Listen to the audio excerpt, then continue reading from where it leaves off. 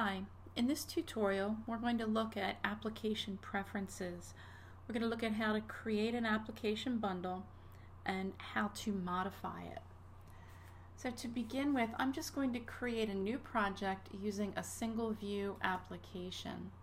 I'm going to click next and just give it a name, call it Preferences Demo. The only thing I'm going to have checked off is automatic reference counting. And next, I'm going to save it to my desktop and click Create. Now, before we get into application preferences, let me show you what we're talking about. So in the simulator, if you just even open up the simulator and you go to the first screen, we have the settings icon, which is the standard way to go in and modify some of the settings for your applications and your device. So if I go to the settings option, you can see that this is where applications can store settings, and the user can come in here and make modifications. So if I were to go into Twitter, I could go in and customize it with my username and password and then sign in. And we have similar settings for Safari, which is an application for browsing the web, and then Photos.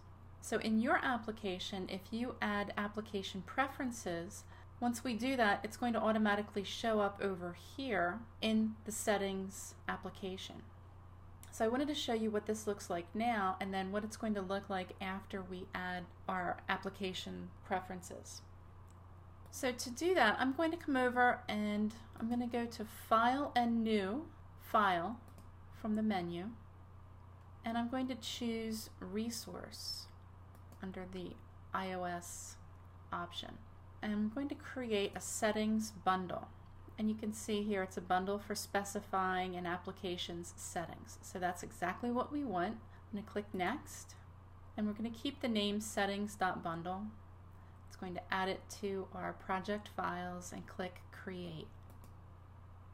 And then you can see here we have our settings bundle, and it created a folder here. We have root strings and root plist.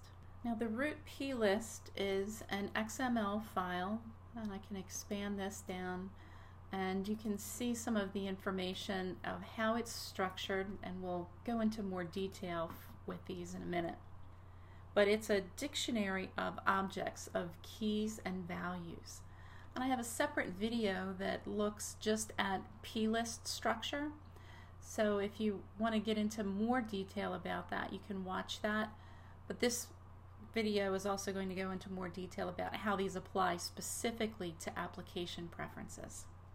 These end up being translated into the preference entries that you see in the settings application.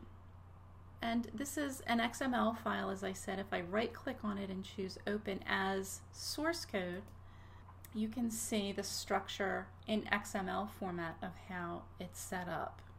And then to get back out of this, you can right click Open as Property List.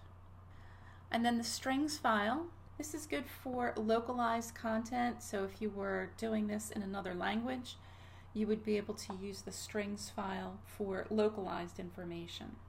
But let's just see, since we've added our settings bundle, I'm going to run the application in the simulator, and you can see it's completely blank and we haven't set anything up in this project yet. But what I want to show is if I click on the Home button and then go to the settings application,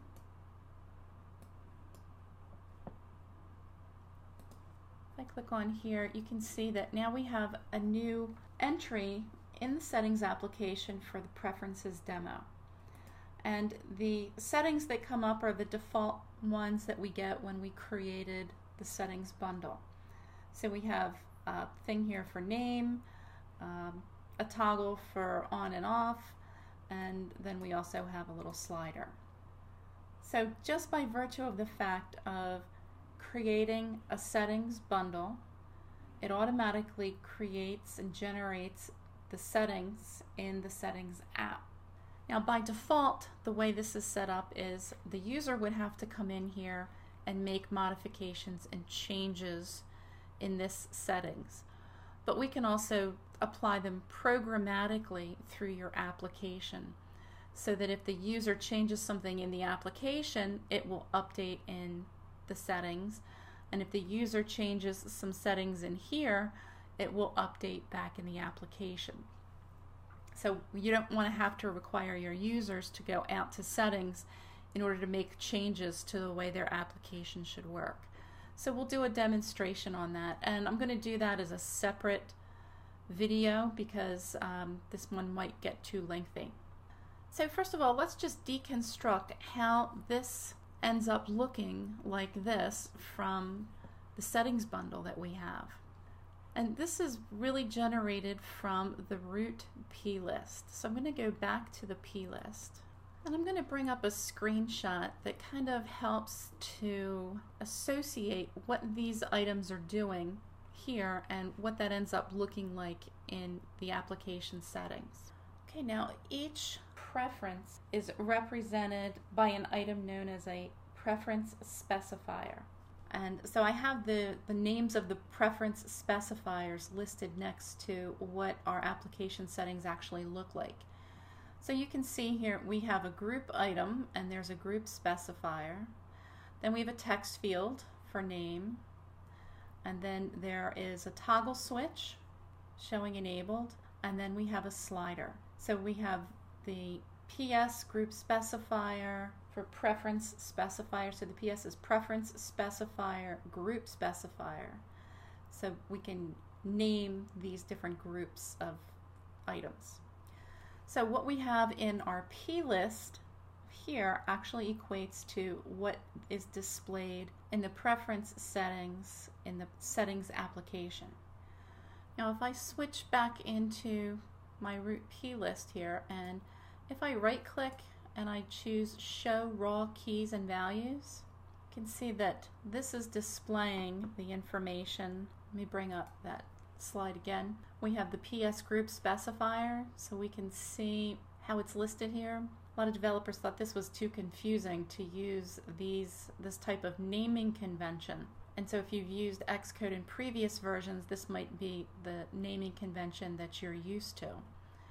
But if I change this back to turn off the raw keys and values, we have a little bit more user-friendly naming convention listed in here. So let's customize this. I'm going to remove each of these items, and we'll start our own list from scratch. So I can select an item and I can cut it by right-clicking on it. I can also select it and then press delete on the keyboard. So either one, and I'm going to delete all of these elements. And now to add some things back in, I'm going to start with a group identifier. So I'm going to right click and choose add row, and this type is going to be a group. And then I'm going to expand this triangle, and we can see that we have a type and a title in here. And our type is going to be a PS group specifier. And when I press enter, it's going to change it to just group. Now I could just type in group if you know what that's called. And then the title of this, I'm just going to say my sample app settings. So I'm just going to run this again in the simulator, and we'll look at those settings so that we can see what this looks like as it begins to build.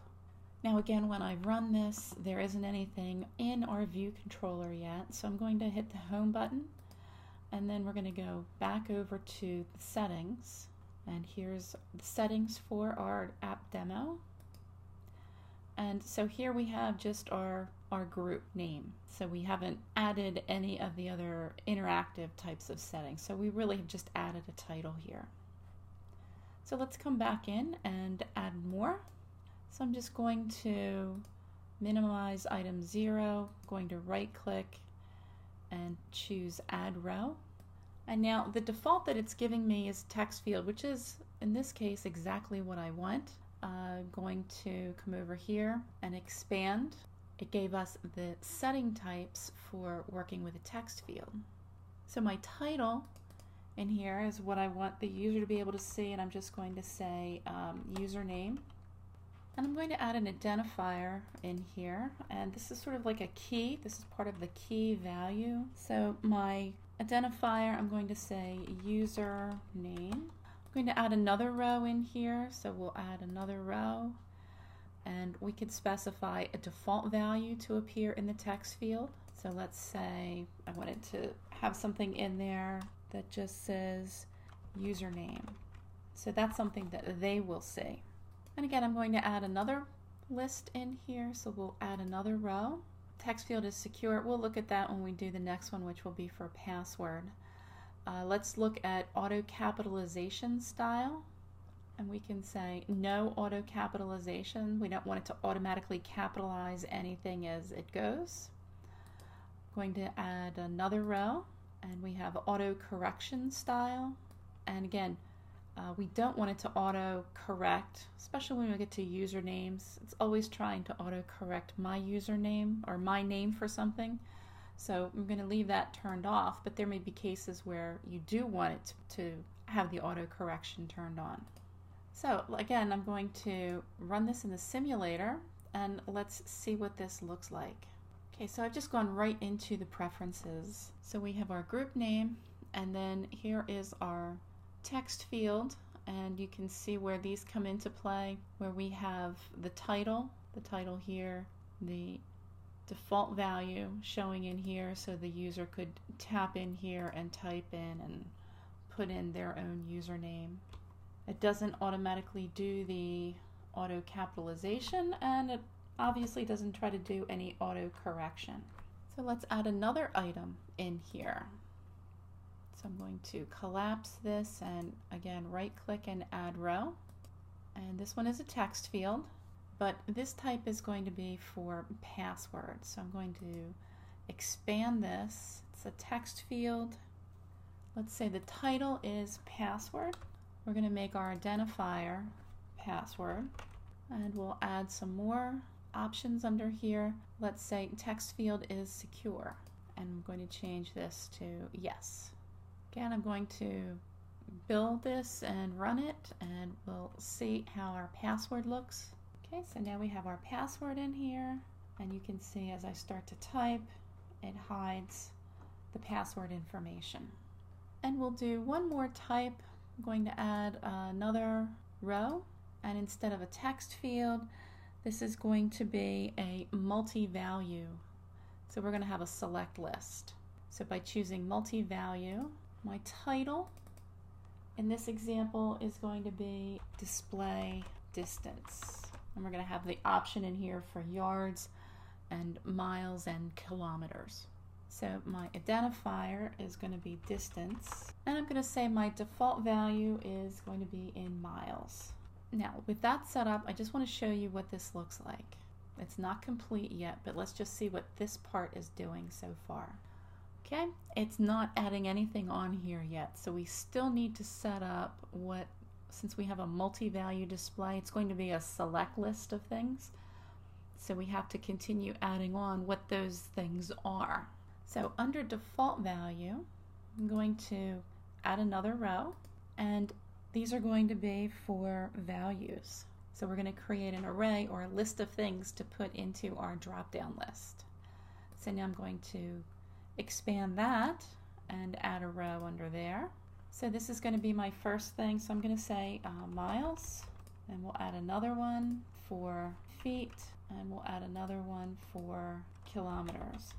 So that's for values, and we also need to have titles. So I'm going to add another row, and it pops up with titles here, which is just what we want.